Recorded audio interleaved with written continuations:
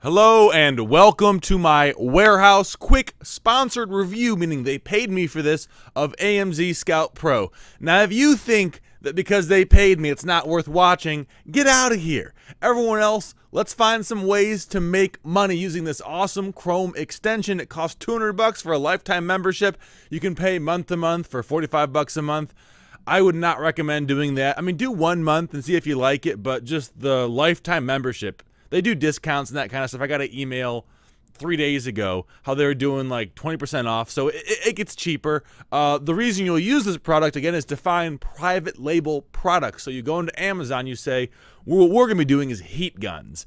I might start, well, I'm not going to now because you're watching the video, but before I made this video, I was considering private labeling heat guns, meaning I go to Alibaba.com or wherever I wanted to go to, say, hey, I want to buy 1,000 heat guns that get up to 800 degrees Fahrenheit or less. Who knows? That isn't important. They say, okay, it costs this much, and then yada, yada, yada. I'm selling products. What AMZ Scout does is it does all of the guesswork for you. How many products are selling each month? What is the niche like? How much competition is there? All the things you want to know if you're starting a business.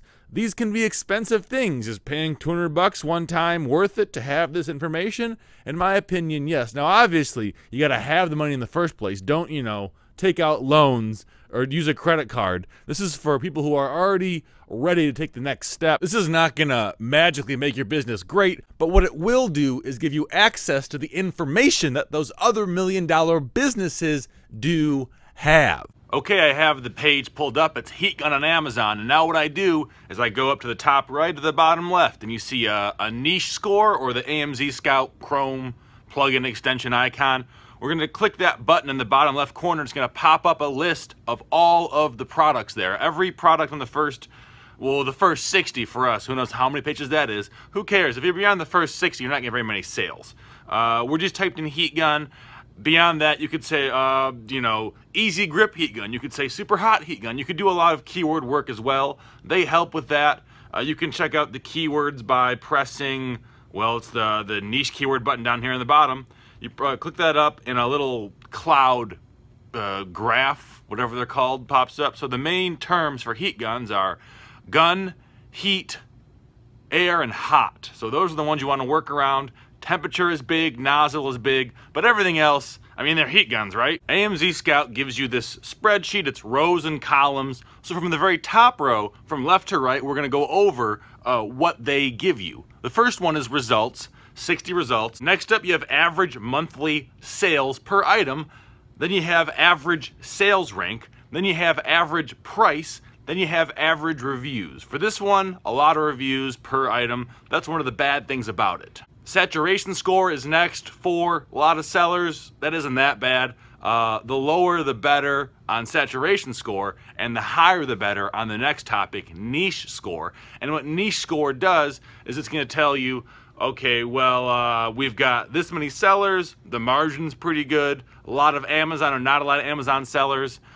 Is it monopolistic? Are there a lot of reviews for these products? Is it profitable? Is it in the right price range? This product is. Heat guns are a great thing to private label. The only issue you're going to have, it's a very old niche. And this actually tells you that by going to niche history, it'll tell you how old the niche is, how many sellers there are, and when they came in. And if there are a lot more older sellers, it's going to be more difficult to dethrone them from their spot on the Amazon search ranking list. So when you type in heat guns, the top one is probably the oldest listing or the most popular or both. And to be that top spot or to be the top 5 spots will take more work in an old niche as opposed to a new niche where it's a Wild West scenario where whoever has the most reviews or the lowest price is going to get that spot. Beyond having the broad niche metrics that are very helpful, they have individual product metrics as well. The first 3 listings on the spreadsheet I told you, so the first 3 rows,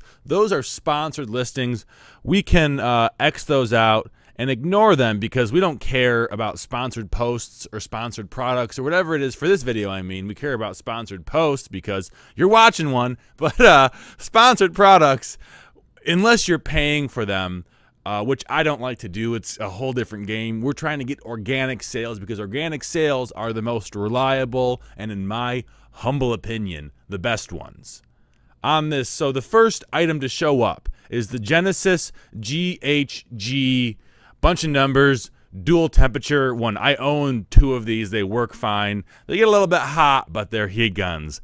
That's what they're supposed to do. When you look at it, you hover over it, you see the product image, you see the product score. Each individual listing has its own product score. The higher, the better. The lower, the easier it is for you to take their spot. After that, you have the number of sellers. The 1 seller products are usually going to be the private label products. 2 sellers might be Amazon if they also do Amazon warehousing, but you know, usually you want to stay away if you're a seller not doing private label stuff from those 1 or 2 sellers.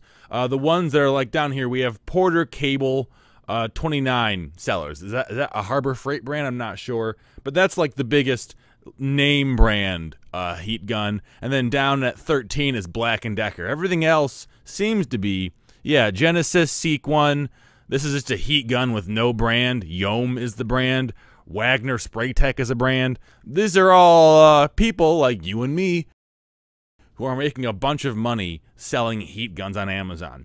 We can see what the sales rank is after that. We can see the price and the FBA fees and the net margin. This shouldn't be net margin. It should be gross margin, in my opinion, because this is not including what the cost of the goods would be. So it isn't your net profit. Maybe that's technically right, but just the way you and I talk about it, this margin right here is not including the cost of goods. It's only with the Amazon fees.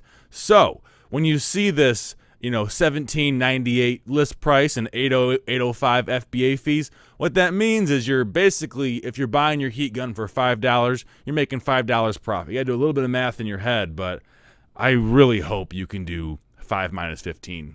I really hope you can, or 5 minus 5, or whatever these numbers are. After that, you have estimated monthly sales. This is a great metric because it helps you figure out how many are going to move a month. How many should I buy my first month? Oftentimes, with these wholesalers, the more you buy, the better deal you get. And that rings doubly true for freight. If you're buying these in China, it's going to be an expensive, long trip. After sales, we have estimated monthly revenue. You can see the reviews as well. A lot of reviews for 3 out of those top 5, over 1,300 for the top 3 out of the top 5, but 2 out of the top 5 have under 311 reviews. One has 310. So those are more in your range. Now, is that the kind of thing you want to just jump into and pay for reviews? No, don't do that. But it gives you an idea that, yes, there is still some wiggle room in this niche. Next up is RPR. That's revenue per review. Pretty self-explanatory. The rating is just a metric rating the product. It's out of 5. Higher is better, lower is worse. Next up is LQS. It's the listing quality score. Not, you know, lower ones mean you can take it over easier. The available from column is important because that lets you know how old these sellers are. So the top 5, one of these is from 2004. That's insane. 2011, 2018, 2018, 2013. So those 2018s, and then at 10, a 2019, at 9, a 2019, that being the year they came into the market. So again, this is not like a huge home run niche, but using Amazon Scout Pro, I'm able to say, hey, probably it's worth buying 1,000 of these at, you know, $5 a pop if I can. After I do that, then we can say, okay, well, they sold or they're not sold. When you're doing private label, I think $5,000 is probably a pretty good minimum amount to invest, in my opinion. Everyone else has their own numbers, I guess, but I think $5 grand is a good number. And using Amazon Scout Pro, you can easily figure out, is $5,000 in this product niche, does that make sense? Or am I just, you know, throwing a pebble in the Grand Canyon, per se? Okay, guys, that is the video. Thank you for watching. We went over Amazon Scout Pro. We focused on product score, niche score, saturation score, product history, and niche history. All very important things that you honestly have to know if you want to be a serious private labeler. If maybe thrift stores or retail arbitrage isn't your thing, maybe this is. I have a link to the product below. I have a discount for you. It's going to change depending on what they give me, but it's not going to be full price. And on top of that, I get some cash on the back end when you buy it. So if you want to help the channel out, please buy it. Hope this video was helpful, guys. I'll see you later, and make some money.